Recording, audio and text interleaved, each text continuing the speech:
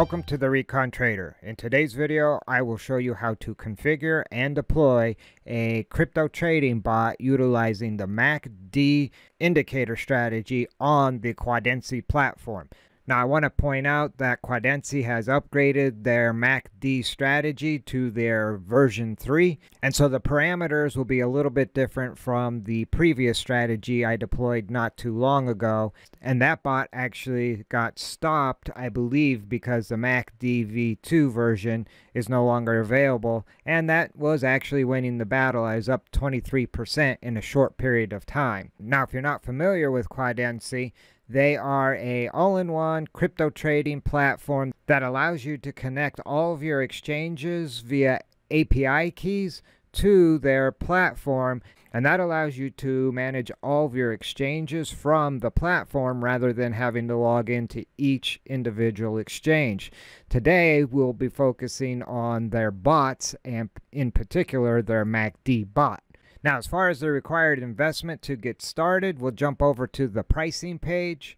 And as you can see, you can actually get started for free. And the MACD bot we'll be deploying today is actually available under the free account. And I will drop a link down in the description for Quadency, and you can actually get started for free. However, I can show you how to get the Pro plan, which is the plan I use, for free as well. And that would open up other bots that they offer. And you can get that Pro plan for free by simply connecting one of these exchanges to the Quadency platform. So today I'll actually be trading on the KuCoin exchange. I already had a KuCoin account open before I joined Quadency, so I just selected connect, and I received 3 months free of the Quadency Pro plan.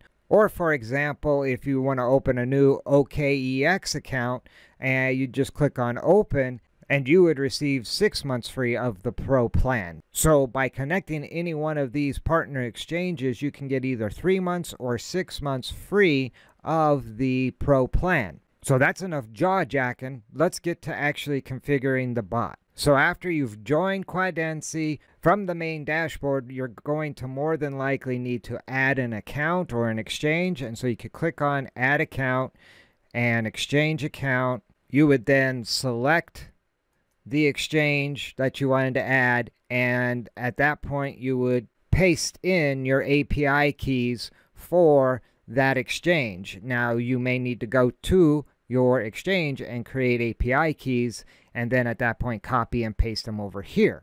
And then after you connect your exchange, it will show up over here on the left hand side of the exchanges you have connected. And now you could actually go trade via these exchanges without having to jump between them. But in this case, we would click on the bots tab because we want to configure a bot.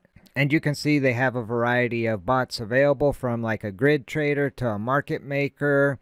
You can connect TradingView alerts to trigger buys and sells via the TradingView alerts. But today we'll be configuring their MACD bot. And so you would shoot the select button, give it a click, and you would arrive at the parameter configuration page. And from there, you would want to name the bot. And in this case, I named it Bull MA. And the exchange I would select from the list of exchanges, and I'm going to deploy this on KuCoin. And then you would need to select your API keys that you have connected, and in this case I labeled those KuCoin v2. And then the market you need to select. You can simply search by typing in the pair that you want to trade, and in this case today we'll be doing Theta USDT. And then it will show you your available funds. I have USDT in the amount of $900 available on KuCoin to trade. And then Theta, I don't hold any Theta, which for me, ideally, I don't want to actually hold the coin. I want it to start fresh with a zero balance. And the next configuration section is the strategy settings. And I need to give my bot some starting capital. And in this case, I'm going to give it 500 USDT in ammo. The candle time frame I'm going to be trading on will be the 1 hour. The MACD slow period I have selected as 36. The MACD fast period I have configured at 18, and the MACD signal period I have configured as 9. Now, these are not the defaults. I tend not to use default settings on the majority of the indicators that I use, and so I suggest you do your own recon. This video is more about how to set up, not how to copy. If you don't understand where I come up with these numbers, well, I don't expect you to. They're numbers I came up with. They're not the default setting. So with that being said, you do what works for you, not what works for me. What works for me, more than likely, you won't have the same risk tolerance that I have, and I never recommend you copy my settings. This is not a 100% always right strategy. And with that being said, the new features added to the version 3 of this MACD strategy on Quadency is take profit and stop loss. In the past, the strategy was based on buying when the MACD line crossed above the signal line, and in the past, it would sell when the MACD line crossed below. And the difference on the sell side is the sell will occur either when you hit your profit target or your stop loss is triggered. So for this strategy, I've configured the profit target at 9%, and the stop loss trigger level will be 4.5%. That's basically a 1-to-2 risk versus reward ratio. So now all my parameters are configured. I'm ready to do a back test. And so I just click on back test and select 1 month and start back test. All right, so the back test is finished and the results look pretty good. For a 1 month period of time, I'd be up 76% using this MACD bot strategy. And if you're not familiar with what the MACD indicator looks like or how this strategy would actually work, the MACD is basically a moving average indicator, and what you're looking for is the blue line. In this case would be the MACD line, the orange line would be your signal line. And so when the MACD crosses up above, that would be a buy signal. And in the past, when the blue line or the MACD line crossed down through the orange line, that would be a sell. But the bot is no longer operating that way. It is now selling based on either your profit or your stop loss. And so you can see a few times where the blue line crosses up.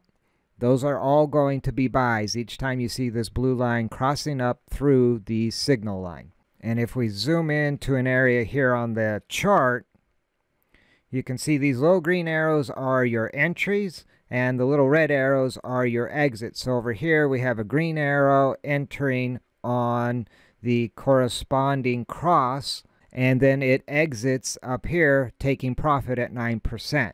And so that's how this strategy would look like on a chart. Now, you might be wondering, how does this strategy compare to just buying and holding theta, since theta has had a huge run-up recently? And so this 76% return, what is that in comparison to just buying and holding? Well, I can jump over to CoinGecko and show you under the Theta Network stats. If I scroll down here, you can see over a 30-day period, Theta's up 141%. So I actually only achieved half of what the market return would have been had I bought and held. Now that might be satisfactory for you. It's hard to outperform a run-up like this with a bot. But with that being said, what happens if we tweak our parameters? Now, I would never recommend you deploy a bot without a stop loss. That's like going into battle without armor. Eventually, you're probably going to get killed. However, I'm going to adjust the stop loss to 100%, which basically means there is no stop loss, and redeploy this bot just to show you what the results would look like.